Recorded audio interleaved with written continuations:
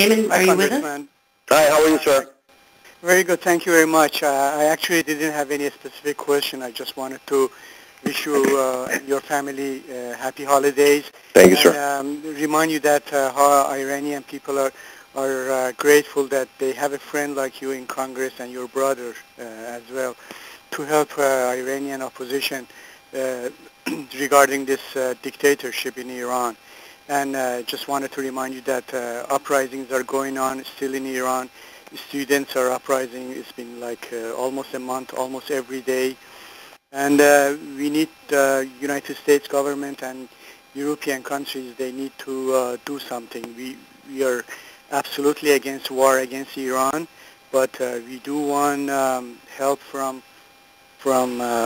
United States government, which I think if you remember, we have talked about third option, that we don't want war with Iran and we don't want appeasement to Iranian government. Iranian people can take care of that government and bring freedom and democracy to the region. Thank you, sir. Thank you for that call. You know, one of the things that kind of goes unsaid when we look at news reports, when we talk about specifically about Iran, is we obviously know the danger that terrorist regime poses to the world, to the United States, to Israel. I mean, you know, when the so-called president literally says that, you know, he wants to destroy Israel and, you know, basically kill all the Israelis, you have to take that seriously.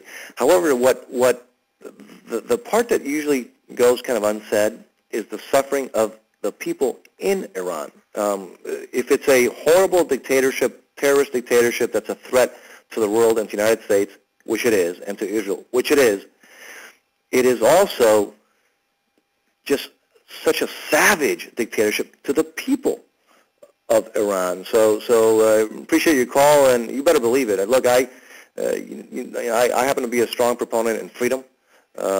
Freedom is not only morally the right thing to do, it's not only the only way to guarantee human dignity, but it's also in our national interest. So I remember, constantly remember that Iran is a state sponsor of terrorism. It is a dangerous tyranny, and we need to continue to pressure, and we need to continue to do what we can so that not only that the world is safer, that the United States is safer, but also that the Iranian people, those who are suffering just under the worst possible conditions.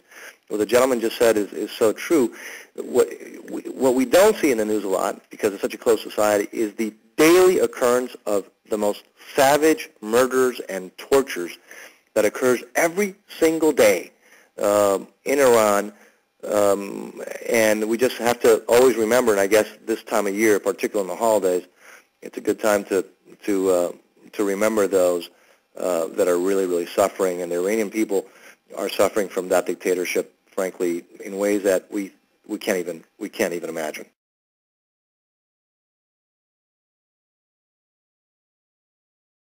This motion to recommit is frankly very, very simple. It just states the following, that countries that have a business relationship with Iran are not eligible to be considered under this debt relief program. Now, the underlying bill in front of us today has a very noble goal, Madam Speaker. It's to work comprehensively to ensure that poor countries that have heavy international debt are able to relieve these debts through certain responsible actions. But the question is, should we separate these goals, these noble goals, from our broader foreign policy interests? The Iranian regime, we all know, has a very active program to acquire weapons of mass destruction, and therefore it makes it one of the most dangerous regimes in the entire world. In addition, Madam Speaker, as we heard just recently, just last week from General Petraeus, we are increasingly concerned by the Iranian terrorist regime's efforts on behalf of terrorist elements in Iraq and elsewhere. The lives of our troops are at stake, and any country that assists Iran economically should not benefit from the bill in front of us today. Our country, obviously the United States, does not have diplomatic or financial ties to Iran, and I don't think it's unreasonable to expect that countries that choose to participate in our debt relief program should shed whatever economic ties they currently have with that terrorist regime. And if they don't have them now, if they don't have those ties now, they clearly should not develop them as long as they want or expect debt relief from us through this program. Let's send the right message today, Madam Speaker. Americans are very generous and responsible in regard to the treatment of countries that owe us debt, that owe us great debt. But we are also extremely concerned with the very dangerous actors abroad around this world. So that's why, Madam Speaker, I respectfully ask to pass this motion to recommit today and make sure that our friends abroad appreciate how seriously we take this matter. Thank you, Madam Speaker. The question is on the motion to recommit. Those in favor say aye. Aye. Those opposed say no. No. The noes have it. Gentleman from Florida.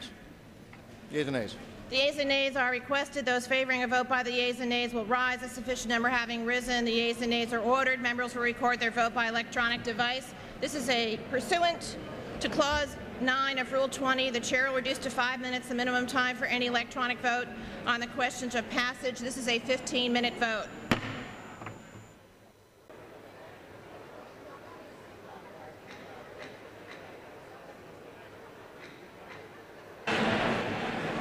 On this vote, the yeas are 291 and the nays are 130. With one present, the motion is adopted. For